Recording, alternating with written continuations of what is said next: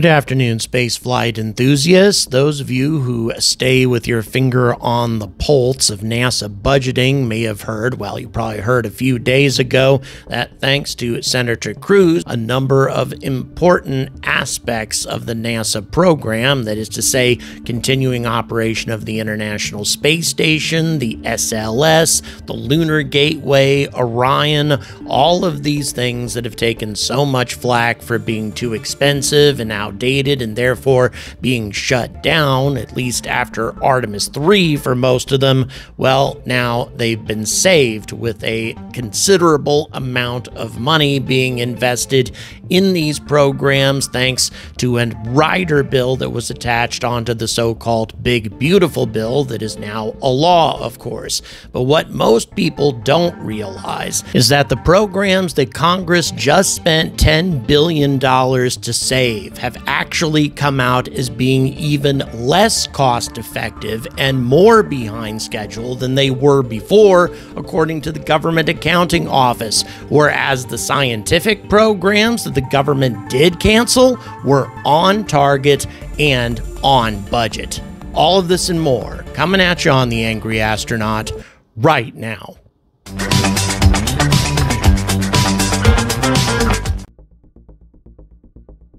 Good afternoon, spaceflight enthusiasts, and welcome to another Angry Bulletin. This is going to be brief compared to some of my videos simply because I'm in the process of recovering from a very nasty skin infection that actually had me in the hospital for the vast majority of the day yesterday, and I need to get some time to recover, but at the same time, this is big news, and I want to make sure that you folks are aware of it. So first of all, let's talk about saving SLS and Lunar Gateway, that sort of thing, which, by the way, for those of you who watch my channel, you know that I have argued that this is the thing that we have to do right now, given that we don't have another viable way of reaching the moon, at least not currently, nor, in my opinion, are we likely to before 2030. So let's go ahead and find out what the Senate did about this. Quote, legacy aerospace giants scored a win Tuesday when the U.S. Senate passed President Trump's budget reconciliation bill that earmarks billions more for NASA's flagship Artemis program. The $10 billion addition to the Artemis architecture, which includes funding for additional Space Launch System rockets and an orbiting station around the moon called Gateway, is a rebuke to critics who wish to see alternative technologies used instead. Amongst those critics are SpaceX CEO Elon Musk and billionaire entrepreneur Jared Isaacman, which both of those guys, as we all know, are on the outs right now. So let's continue. There's no sign the souring relations between Musk and Trump are recovering. If Trump signs the bill, which they did, by the way, the fallout, which began after the president's abrupt revocation of Isaacman's nomination, will likely continue, if not escalate, which it has, because Elon appears to be starting his own political party, but I'm not going to talk about that. Let's continue talking about SLS. Musk, in particular, has taken aim at the Space Launch System rocket on the grounds that it is fully expendable. Unlike SpaceX's family of rockets, which are all designed to be reusable, SLS is a one-time use only. That means a $1 billion rocket is blown up every time it is launched. Even that may have been an understatement. That was Musk's criticism, by the way. More recent figures from NASA's watchdog put the recurring production cost closer to $2.5 billion each. A total of around $24 billion has been poured into SLS production to date. That includes, however, development too, not just production. This is not exactly a fair article in the way that it's presenting this, but nevertheless, this is TechCrunch, by the way, who is reporting this, but we'll continue. Funds that have primarily gone to a consortium of aerospace primes, including Boeing, L3 Harris's Aerojet Rocketdyne, and Northrop Grumman, which leads construction of the major rocket components. During his recent confirmation hearings with the Senate, Isaacman questioned the massive sums. He affirmed using SLS for the next two Artemis missions, in other words, Artemis 2 coming up at the beginning of next year, and Artemis 3, which can't happen until Starship, or Lunar Starship, is ready to put humans on the surface of the moon, so quite a ways in the future with that one. but ultimately said that he didn't think the rocket was, quote, the long-term way to get to and from the moon and to Mars with great frequency. Congress and Trump, if he decides to sign the bill into law, which he obviously did, so all of this is a done deal now, have decided to press ahead. Around $4.1 billion of the $10 billion added to the document will go towards additional SLS rockets for Artemis missions 4 and 5. And by the way, Artemis 1 through 3 uses the Block 1, the basic SLS. Artemis 4 and 5 has to use the Block 1B, which requires also an upgraded launch tower, meaning that all of that has to be completed too before Artemis 4 and 5 can proceed. On the positive side of it, the Block 1B can carry a lot more payload, especially with the exploration upper stage add-on to the rocket. But nevertheless, let's continue. Meanwhile, about $2.6 billion will go towards the completion of the Gateway space station. Now, this is a controversial space station. In my opinion, it's a good thing. It's a great way to keep a long-term presence around the moon, maintaining a watch around the entire moon for one thing, enabling landings on the moon in many different locations. There's a lot of benefits to the Gateway. I've got videos about this topic linked at the end of this one if you're interested in checking out my argument on keeping Gateway. So in my opinion, not a bad investment there. Notably, the president's fiscal year budget request for NASA submitted in May proposed to phase out the Space Launch System in Orion after Artemis 3 is complete. Obviously, this flies in the face of the proposal, which was submitted before Musk and Trump's public fallout in June. The new funding also includes $700 million for a new Mars telecommunications orbiter. $1.25 billion goes to the continual operation of the International Space Station, and $325 million to SpaceX for the development of a spacecraft to deorbit the ISS at the end of the decade. So the total award for that deorbit is $843 million. Now, let me be 100% clear about all of this. Even though I think preserving SLS and Orion and the Lunar Gateway are all necessary things to enable mankind's return to the moon, and until we have a viable replacement for these rockets, we really shouldn't be canceling them.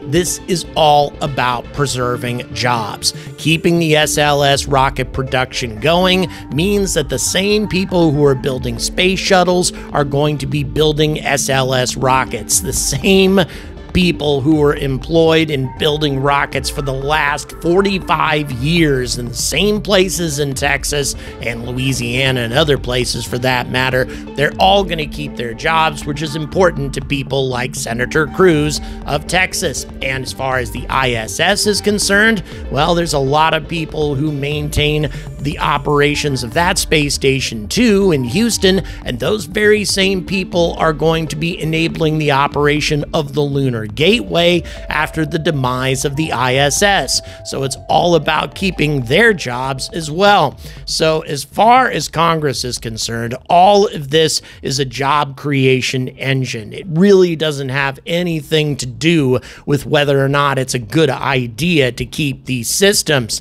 But in any event, as I said, it's still probably the best thing. But what annoys me the most is the fact that the recent Government Accountability Office report on Artemis shows that once again, it's coming in over budget and behind schedule. And virtually all of the media ignored this story except for Aviation Week. So I'm going to go ahead and quote extensively from their article on the topic. Quote, most of NASA's major programs are on schedule and within 15% of their budgets. That's great. But the agency's flagship initiative to expand human presence into deep space under the Artemis program continues multi-billion-dollar cost overruns, according to the U.S. Government Accountability Office. The GAO determined that 14 of 18 NASA projects assessed were within cost and schedule margins during fiscal 2025, but 4 programs, led by the Orion Deep Space Crew Capsule, are over budget by a total of of nearly $500 million. Of that, Orion alone accounted for more than $360 million in cost overruns, according to the GAO's report, which was submitted on July 1st. The cost spike was primarily due to technical issues stemming from the capsule's November 16th to December 11th, 2022 uncrewed flight test around the moon, which revealed unexpected heat shield erosion.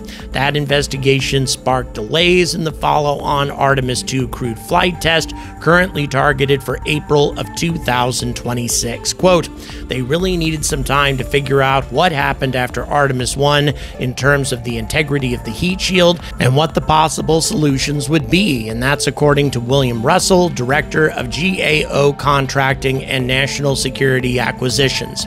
NASA also added some new requirements, such as docking capability, which further hiked costs.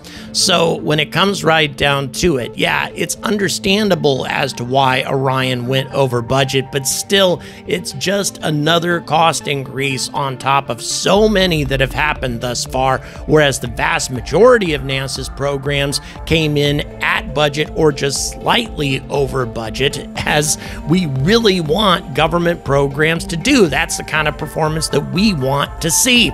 So for its latest report, the GAO reviewed 53 major NASA programs, those with an expected life cycle cost of more than $250 million dating back to 2009 to assess NASA's historical performance. Of those, at least 30 were developed at or near their cost estimates, with the GAO determined to be less than 15% over budget. So way more than 50% of their programs pretty much came in at the cost that they were expected to come in at. The rest required rescoping, new budget baselines, and/or additional money to complete.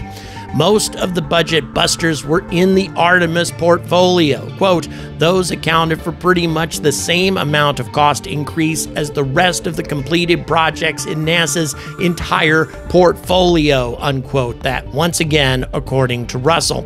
The GAO determined that 48 non-Artemis projects had cost overruns totaling about $8.1 billion, and 5 Artemis projects, so 48 versus 5, were over budget by almost $7 billion. It shows the outsized impacts of some of those Artemis projects and the level of complexity, Russell said.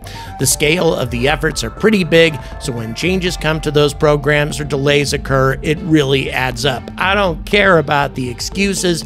Artemis came in way over budget. A lot of NASA's other programs didn't. My point is, the vast majority of those programs are now being cut. The programs that behaved fiscally responsibly, everybody responsible for those, the workers, everybody else put in so much effort to bring in those projects at budget or perhaps slightly above, and now they're being rewarded by losing their damn jobs. And the programs that were the least fiscally responsible just got another $10 billion in funding. It sends entirely the wrong message to the government, and it's no way to reduce spending or to increase efficiency in the U.S. government. It's very, very annoying, and I'm tired of ranting about it, and I think it's time for me to just get back to bed now. Thank you very much for watching. Please don't forget to like and subscribe. I think it seems that Sunline decided to keep the store open for one more day through the end of the weekend, so if you want a NASA budget cut suck t-shirt, seems that a couple of people actually picked them up yesterday. Well, you probably have today to get those purchased, and then we'll be shutting the store down tomorrow, and I'll let you know when it's going to come available again. Thanks very much for everybody who decided to support all of that. So until next time, folks, I urge all of you to stay angry about space.